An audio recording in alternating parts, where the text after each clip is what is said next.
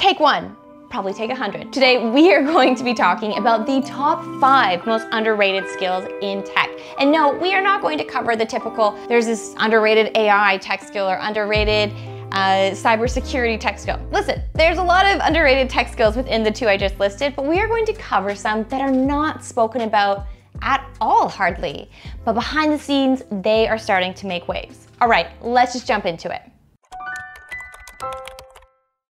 But before we jump into the future, let's take a quick journey through the past to see how we got here. Let's go back to the 80s. Knowing how to program in COBOL or Fortran could land you a cushy job back then. Fast forward to the 90s, we saw the rise of object-oriented programming with languages like C++ and Java. As we entered the new millennium, web development skills became crucial with the dot-com boom. I mean, everywhere you look, people were trying to learn new skills. Fast forward to 2010s, the 2010s brought us on the mobile revolution, cloud computing, and the beginnings that it really became popular of data science and AI as we know it today. I mean, skills were popular such as iOS and Android development, AWS certifications took over, and machine learning became the hot tickets to tech success. I mean, I'm sure if you're watching this and you have been in the tech industry for a while, you have definitely taken an AWS certification.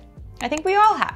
And they're still really good, I'm not saying they aren't, but they definitely had a boom in the early 2010s. But here's the thing, here's why I really wanted to go back in time before looking ahead to our future. While everyone was focusing on these headline-grabbing skills, other technologies and disciplines were quietly growing in the background. I mean, these are skills that are now poised to take center stage as we approach 2025, which is wild that we're getting close to 2025. Today, we're not talking about the obvious ones like AI or cybersecurity. We're going to look at the hidden gems that many have overlooked, probably you and I included, but the industry insiders are starting to really talk about, make noise about. All right, let's jump into it. The first one is edge computing. This is a really exciting skill set that I've started to explore, just read about anyways. Let's talk about it. While cloud computing has been the talk for a long time, edge computing is quietly changing how we process data. But what exactly is it? Processing data closer to where it's generated instead of sending it to centralized data centers is essentially what edge computing does. And here's why it matters. IoT devices are expected to generate 79.4 zettabytes of data, which I can't even wrap my head around, that's wild, by 2025. And this is according to the IDC. Processing this data is so crucial to be done efficiently and effectively. And there's so much career potentials within this. Gartner actually predicted that by 2025, 75% of enterprise generated data will be processed at the edge. 75%. Sounds like something you could hop on. Next up, we've done a few videos on this, which is a low-code and no-code development. I know for some developers, they say, oh, Tiff, please, I don't want to hear those words, but the reality is it's not going anywhere.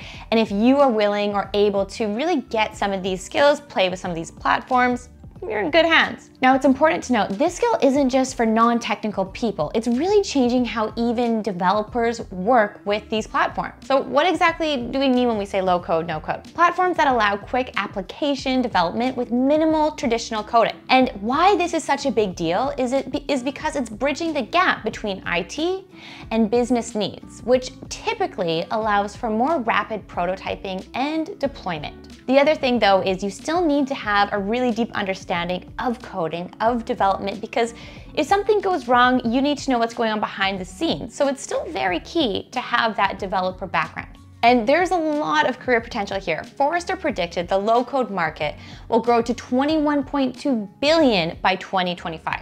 That's huge. Okay, coming in at number 3, this is probably the one I'm most excited for. You know I geek out about this, which is quantum computing. You've seen it in this video, you've seen it or heard it in other videos here first. I really think quantum computing is going to be the next big wave. We have AI happening right now. I really believe the next big thing we are going to learn and just see blow up in a positive way is going to be quantum computing. Now, it might sound kind of sci-fi-y, but it's really rapidly becoming a reality, and understanding its basics could really help set you apart. But first, what exactly is quantum computing in simple terms? Quantum computing is a type of computation that harnesses the collective properties of quantum states to perform calculations. Now, even that explanation I feel like is a little bit difficult to understand, so here is it in very simple terms how I broke it down initially. Quantum computing allows for multiple calculations to be done at once. And this is so powerful because it will, in infinite times faster, be able to find solutions to different health issues, or find different medications, or discover different drugs for different things that we have going on, such as cancer. It's going to change the way that we are able to innovate and develop at such a quick rate. And the potential for a career with quantum computing is projected to reach 65 billion by 2030. And this is according to Morgan Stanley.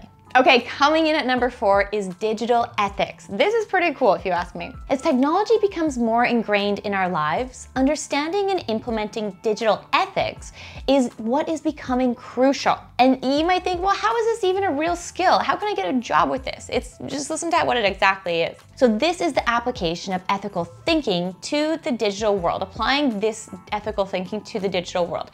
And this might include issues of privacy, AI bias, and data governance. But here's why it matters so much. Companies are increasingly seeking professionals who can navigate these ethics. I mean, especially these massive corporations, they need people who are willing to take the time, have the skill set to understand what is ethical, what is not, how are we building this technology, keeping an eye on all that. And that's a huge job, it's a big responsibility. So there is a ton of potential with this career. So much so that a study by Accenture found that 63% of consumers prefer to purchase from companies they trust to be ethical in their use of technology. So companies are seeing this as a way to gain trust from their consumers. I mean, they should be looking at it from other standpoints, just from an ethical standpoint, but at the very least, they know if they are ethical, they might make more money.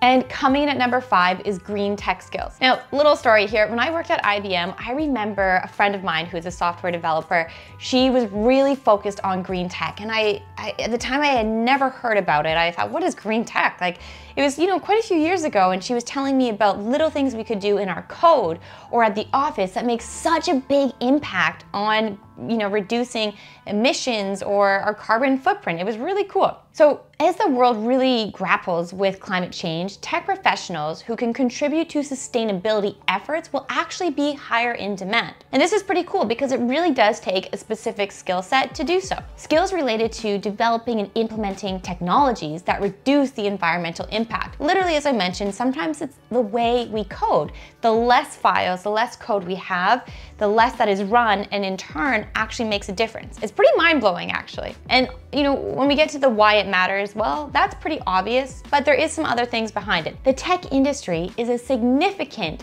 contributor to carbon emissions, and there's growing pressure to address this. So if you are someone who has a skill set to help reduce a big company's carbon emissions, they are going to want you. They are going to want to hire you. And there are so many different courses online to help you with green tech. It's pretty cool if you look into it. And here's a really fun fact. The global green tech and sustainability market size is projected to grow from 11.2 billion to 36.6 billion by 2025. And this is according to Markets and Markets research. These are the 5 underrated tech skills going into 2025 you need to check out. Whether you are already set in your career path, adding on some of these skills is huge. I mean, you can already be a developer and then add on the green tech skills.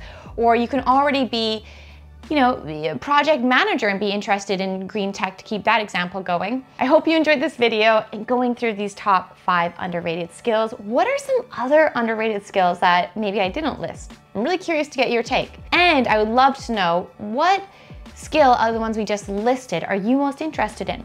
Leave in the comments. I will do my best to answer every single one of your comments because I love you all. And oh yeah, I gotta say it. Hit the subscribe button to stay ahead of tech, learn more about AI, coding, all the good stuff. I'll see you next time.